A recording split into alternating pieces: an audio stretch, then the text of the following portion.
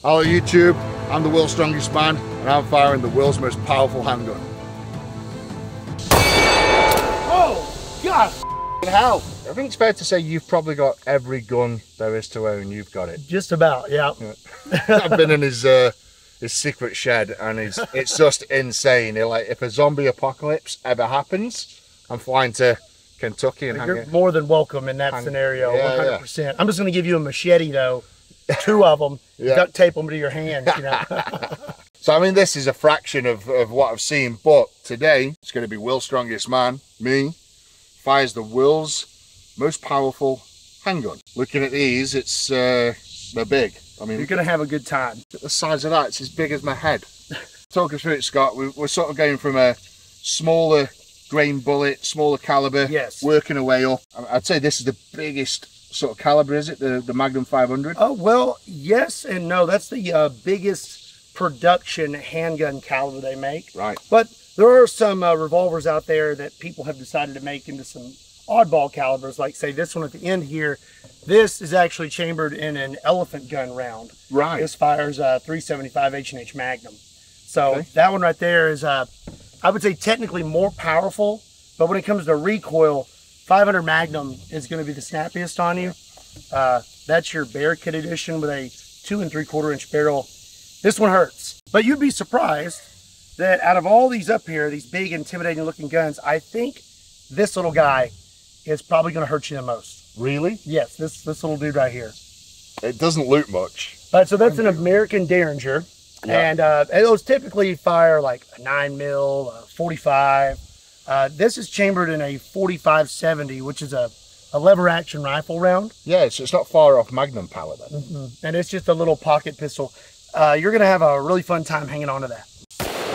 I'm excited to see you shoot that one. Let's get to it. Let's do it. Scott, what's the first gun? What's like the smallest, lightest one? Gonna be the 357 Magnum. This is Smith & Wesson, but this is a 1.5 inch barrel. I actually believe it's a little shorter than that. Yeah. So it's a little snappy. Okay. And then we got 158 grain jacketed hollow points there for you.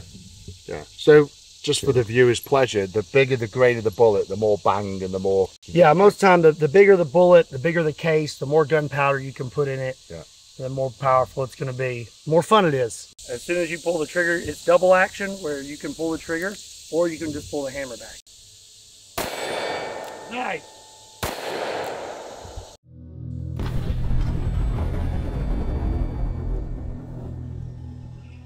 You hit it. Hit one.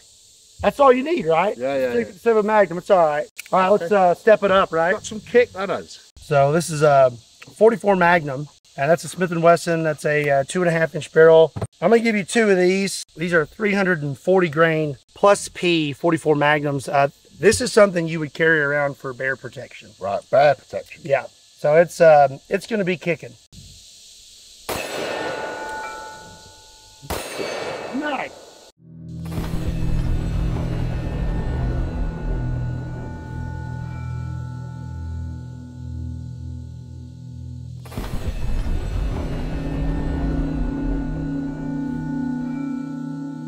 That's got some kick. I told you. Wow. That one's kicking. So this will be the step up. Yeah. Those are 300 grain jacketed hollow points, and you'll be shooting the Ruger Super Red Hawk Alaskan. Something you would carry for protection from large animals. That's why I named it the Alaskan. Really cool gun. One of my favorites. I don't know if your wrist is going to like it though.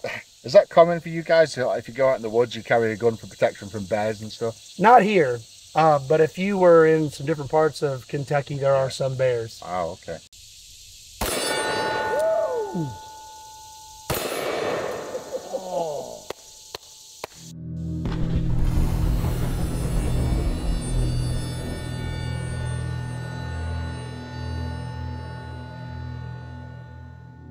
Oh my God. So was that worse than the one? That was worse. You got skin on here. Look at this. It's like his calluses are chipping off on the... Yeah, look, it is literally taking the skin off my hand. He's not going to be able to eat his burger later. I think you're going to be a little sore by the end of the day. Man. So the Desert Eagle. Yes. I don't know if you'll remember, but do you remember the very first Resident Evil game? Oh, yeah. And Barry had the Desert Eagle? Yes. It was like the baddest gun in the game. Very cool gun. Yeah. Really, out of everything we're firing here, the Desert Eagle is kind of small. Yeah. What's funny is, you know, once you start getting these larger guns, you can't get more power out of a semi-auto than you can a revolver. Right. Because of the revolver, you can't get your case as long, so your hand grip ends up being so big you couldn't even hold it. Right. But that's Desert Eagle. This is comparable to 44 Magnum. It's going to be more than 44 Magnum. So more than this little guy, but you have 7 rounds. Nice. Now.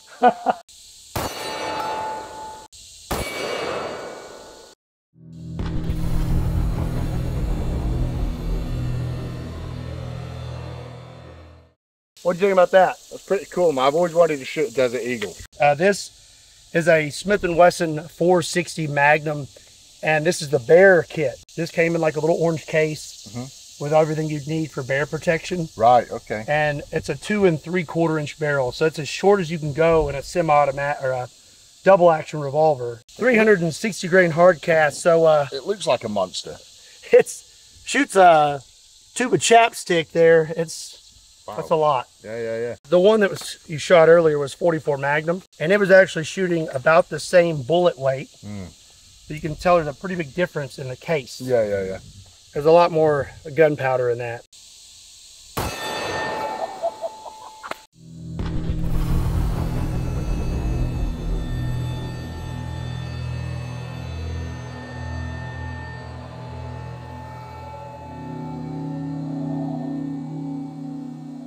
What'd you think about that? Some kick in that, man. Jesus. That hurts your wrist. Yeah. So now we're going to step it up to 500 Magnum. This is as big as you can get. And these are actually my own Underwood Ammo Kentucky Ballistics. So they're green and they are 600 grains. They are absolutely massive. I'm going to have you shoot it out of this little guy here. So this is the same gun you just shot, except this one's 500 Magnum. Bigger in diameter, bigger bullet weight. Yeah. So you shot a 360 grain bullet. Yeah. This is 600. Right, okay. And more gunpowder. So pretty much double the bang for buck. It's going to kick you harder. Yeah. Okay.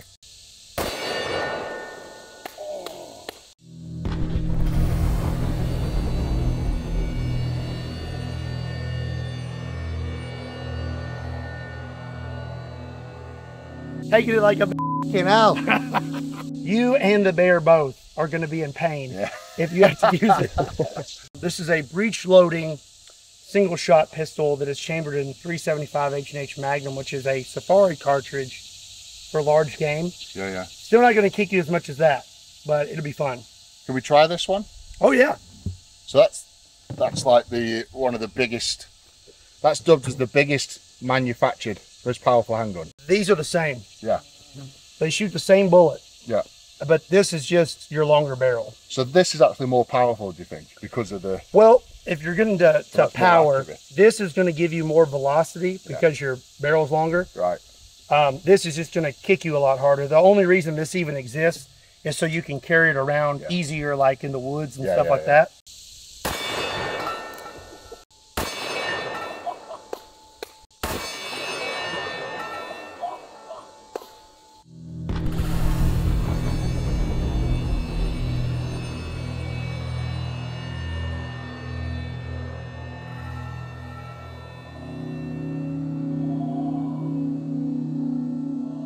I mean, I'm not going to lie, man. That was just as bad. That was just as bad. Just as bad, huh?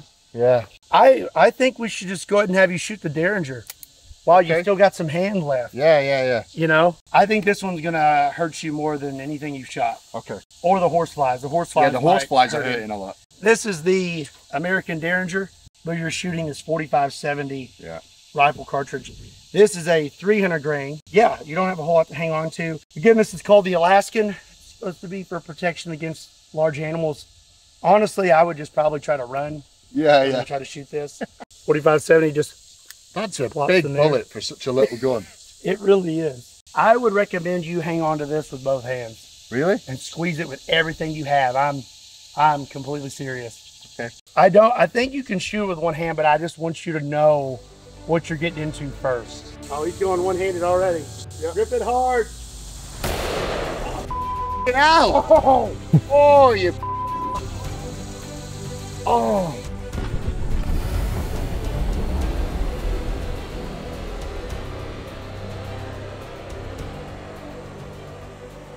Man, it's drawing blood on my knuckle. Oh no, we broke him. We broke the world's strongest man. Well, Oh, you were right. You were right. That was the most evil one out of all of them. I told you. This one here, I dread shooting this one. It's just so mean. So that's more of like a very easy to conceal weapon, isn't it? Yeah, like this is going to go in your pocket real easy. I think if you had this in your pocket, you would probably want to negotiate with somebody before you had to shoot that. You're like, come on, man. This is, Yeah, please don't make me shoot you. But this really was. It's going to hurt you. This really was intended though for like protection against like a bear. Yeah. You have it in your pocket.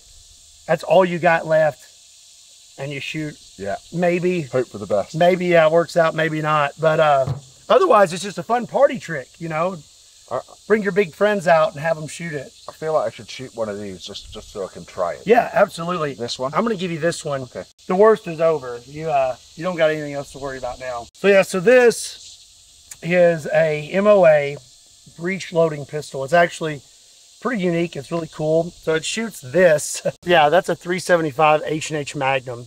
This is on the smaller end of safari cartridges. Like if you were going to go to Africa, this would be the smallest thing you could legally hunt with there. Right. I'm going to warn you, the trigger on this is stupid light. Light. Very light. Like as soon as you touch it. Yeah. As soon as you, ready to shoot. it's ready to shoot. As soon as you touch that trigger, it's going off. Okay.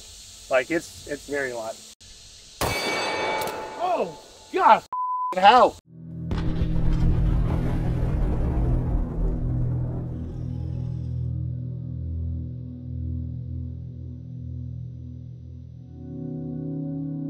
Oh my God. Are you okay? Yeah. You said that was light. Well, I mean, compared to the other ones. It's probably because my hand's so weak and battered from the previous. We've kind of beat it up. Like this would be like your burnout set now, you know, like you've already maxed out, man. You're fried. Did you see Scott then? It was like I dropped one of his children. And I was like, no. Yeah, I was like, grab your hand, Eddie, you dropped my gun. I'm so sorry, man. I couldn't help it. No, it's all good, man. My days. It's just a one-of-a-kind gun that'll... Yeah, I'm sorry. Yeah, they don't make anymore or anything.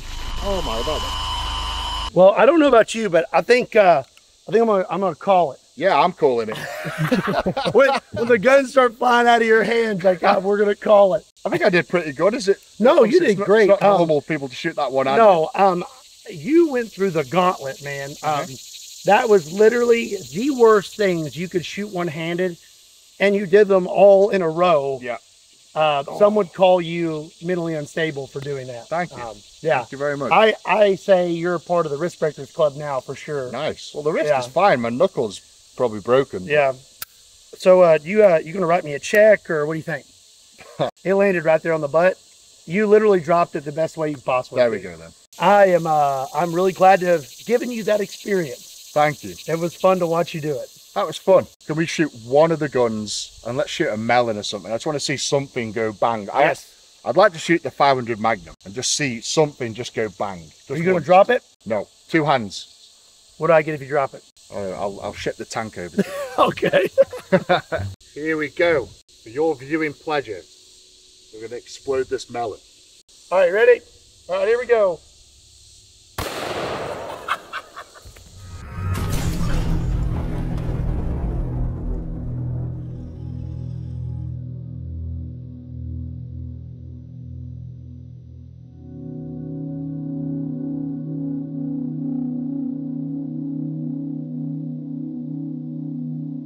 You can imagine, so that's why your hand hurts so bad. I was about to say, but like if it does that to a melon, what would it do to a human body? Pretty much the same. I've done some videos with the zombie torsos, and it's pretty brutal. Yeah, it literally blows it up like that. Well, your skin and muscles are more elasticy, you know, and it'll hold together better.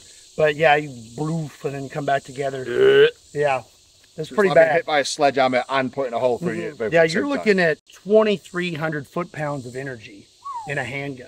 So it's a lot. But you know now, it's a lot. You took it all. Well, I hope you enjoyed that, guys. Big shout out to Scott from Kentucky Ballistics. Make sure to go give him a follow, subscribe to the channel, and don't forget to hit subscribe and like on mine. Thanks for watching. Big love the beast. Take care.